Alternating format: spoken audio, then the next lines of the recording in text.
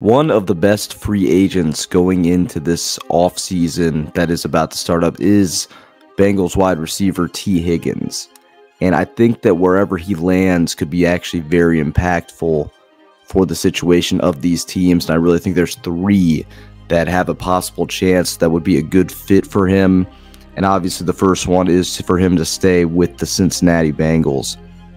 From the sources that I've looked at, this is the most likely scenario where he has, it just seems like he's most likely going to stay here, but there's also other things that could happen. And if they weren't to give him a deal and they weren't to agree on a contract, they could always franchise tag him. Now, if they were to franchise tag T. Higgins and he ended up, holding out, it could be a possibility. But I think that they will tag him if there's scenarios where they don't, because I think you have guys like Mixon who are up, you can tag him, or maybe they just really have a conversation where he wants to leave. But I think he's really big for the Cincinnati Bengals just because Jamar Chase is obviously a star, but having that second really good receiver really helps out the entire offensive passing game. It opens up Jamar Chase a little bit more. Not that he needs all the help, but it makes his job a little bit easier. And T. Higgins is, he's a really good receiver talent. I think what you look back to is in that Super Bowl when they needed to make like a big deep shot play. T. Higgins was the guy that made that play that only a guy like T. Higgins can make, where he's able, he's just a much taller than the average defender that he's going to go up against. He's going to be able to go up and get that ball. So if Cincinnati were to lose him, I'm not sitting here saying that Cincinnati wouldn't be able to win the title next year, but I think it would, have a diminishing effect on their opportunity to do so. I think he's a big part of what can make that offense go round a little bit. Obviously, they could still be good. They could still make a great run without him. But I think he's a key piece. And that's why I think the Bengals are one option and the most likely landing spot. But then there are two more teams that I think have the possibility to pick him up. And the next one that would make a lot of sense is the Jacksonville Jaguars. People forget, he played with Trevor Lawrence. And can you imagine how lethal that team would be in Jacksonville if he went there?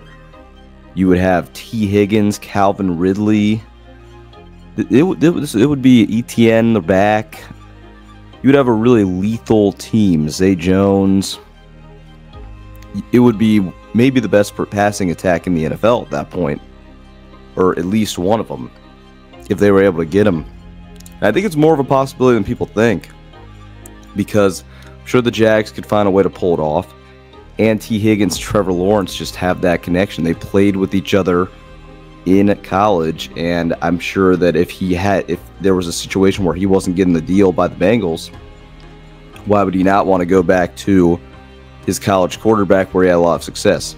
So Jacksonville's definitely an option, and also I think that makes them the addition of T. Higgins to Jacksonville would make them a sure playoff team. I think that if they're not going to win the division, they're a sure playoff team if they get T. Higgins. I think that they maybe have a chance to run to be like super good, but a sure playoff team with T. Higgins.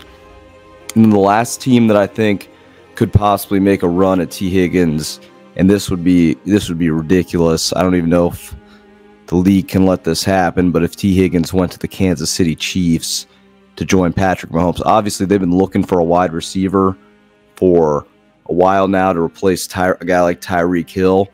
And if they could get him on somewhat of a reasonable deal, can you imagine Patrick Mahomes and T. Higgins? It would change the game for them. They would be my pick to win the Super Bowl next year if they can bring him in, if they already aren't. But Mahomes is able to do it. He's able to win back-to-back Super Bowls with a lackluster receiving crew.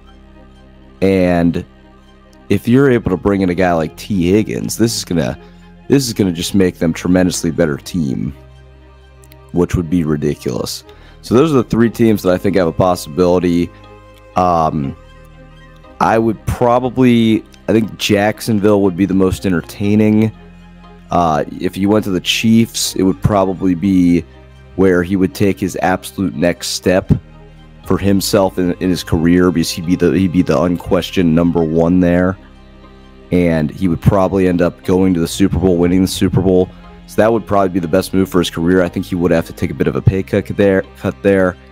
And I think Cincinnati, there's a route to a title as well. But he is always going to... The problem with him being in Cincinnati is he's going to be second fiddle to Jamar Chase as long as he stays there. Which, yeah, Jamar Chase is a tremendous receiver talent, but I think that, you know, he would owe it to himself to see what he can do as the pure number one receiver on a team.